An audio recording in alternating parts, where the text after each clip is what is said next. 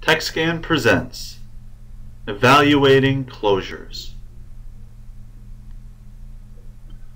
Topics: Identifying the closure in the graph and the red and green force lines. Identifying the closure in the graph. To evaluate a patient's bite during closure, you first need to identify the key area to observe. The closure is located on the graph at the initial rise of the black force line and ends when the black line nears its peak. Watch as we use the zoom feature to focus in on this area.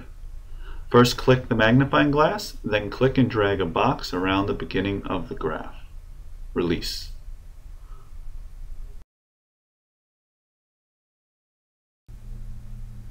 Red and green force lines. The red and green lines in the force versus time graph allow the user to compare the forces between the left and right sides of the arch.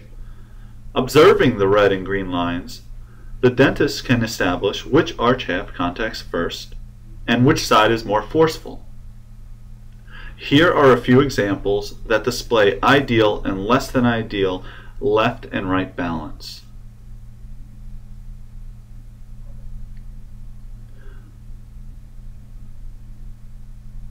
The first example shows both the red and green lines overlapping. This demonstrates that the forces between the left and right arch are equal during closure. It indicates good left to right balance because the patient is not favoring one side versus the other. Note, the line that begins on the top of the graph indicates which side hits first.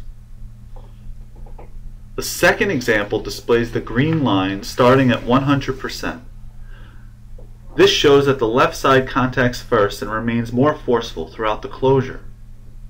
This force pattern may demonstrate muscular weakness because the red force line is slowly decreasing throughout maximum intercuspation. Pain and discomfort may be associated with the weaker side, leaving the patient to compensate to the other side.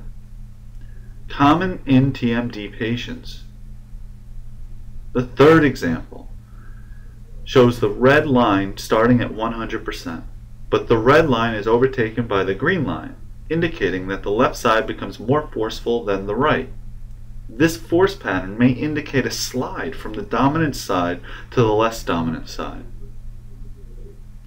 And finally, in the last example, it shows the right side starts at 100%, but is equaled quickly by the left side as the patient attempts to hold their teeth together.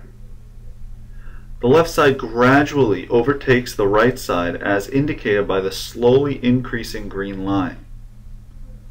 This suggests that the patient is trying to hold their teeth together, but the muscles are in spasm, as indicated by the wavy force line.